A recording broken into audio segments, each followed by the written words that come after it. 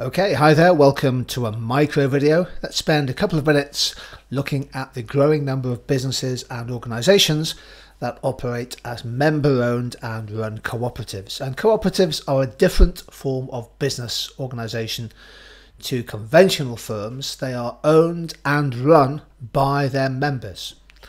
And those members could be customers, they could be employees, or indeed they could be a cluster of businesses. So the best known example is probably the cooperative group, commonly known as the Co-op, that has a diverse range of retail services from food retail to insurance and funeral care. And it was also, I think, the first retailer actually to push forward and champion fair trade products. Arla Foods and credit unions also good examples. We'll come to those in a second. The key point is that cooperatives are run on different principles. Those principles are shared ownership, shared voice, and crucially, shared profits. The supermarkets and funerals group, the Co-op, is the biggest cooperative in the UK, but another really good example is the John Lewis Partnership, which includes Waitrose. Farmers co-ops are popular in the UK. Arla Foods is essentially a cooperative group of producers.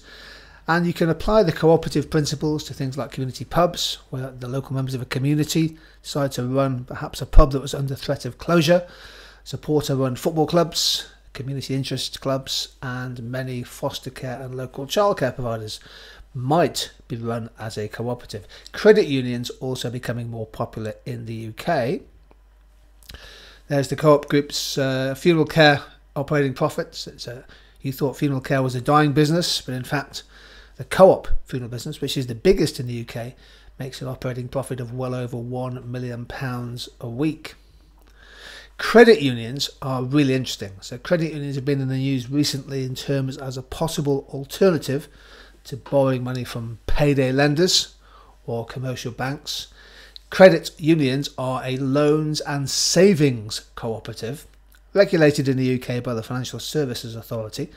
And typically they're created by a community or a group who want to provide lower cost finance, particularly to vulnerable groups who might otherwise have to pay very high rates of interest on any unsecured credit.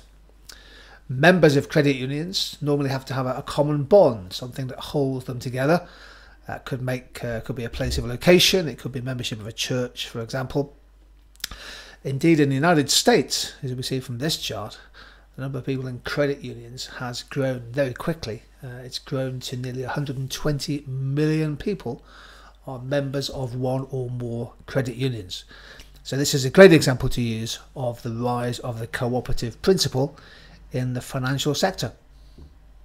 So there we go, a couple of minutes looking at cooperatives as a form of business organisation.